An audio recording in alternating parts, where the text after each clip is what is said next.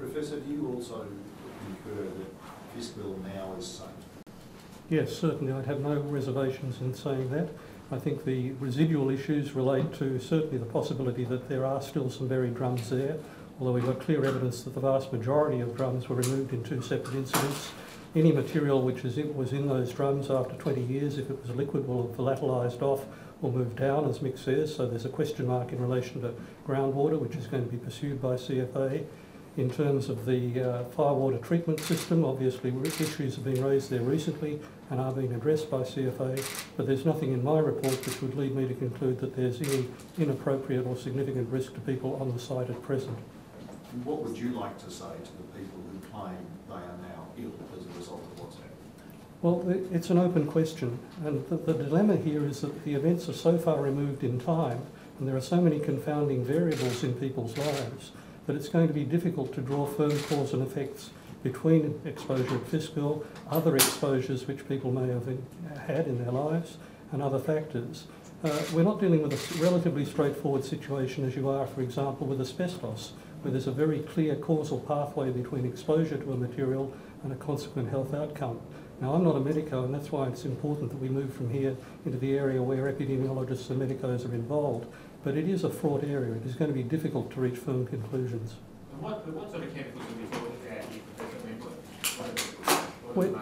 The sorts of materials which came in these drums, and remember there's very limited documentary evidence after all this time, and because the materials were gifted, it was not the sort of thing which gave a rise to a whole paper trail. So we're going basically on what people remember. And basically what they remember is that the materials were various solvents, and solvents cover a vast range of potential materials, paint used in out-of-spec aviation fuels and things of this sort. So clearly there are materials which are potentially dangerous when handled if you're breathing in the fumes over a long period, dangerous when burnt if you're exposed over a long period to the fine particles and various chemicals which may be absorbed onto those. But we simply don't know precisely what the materials would be, but we can infer from what we do know that certainly there were hazards associated, but those hazards were particularly concentrated on the limited number of people who were actually dealing with the raw chemicals, the people who set up the fire simulations on the training area, and particularly to the full-time instructors who were exposed over an average period of about 3.5 years, but some for much longer, to the products of combustion, to foam and to recirculated firewater. You say that the facility was one of the last to realise that these practices were dangerous, or at least cease them. It was 96, 99, you said. Why did it take so long for this investigation to happen? Well, I guess that's a good question. It's come about because people have actually started to draw possible links between what they're now experiencing in terms of ill health and thinking back to what was happening at Fiskville, what they were exposed to there. I think that this is the sort of thing that often does emerge in that sort of way.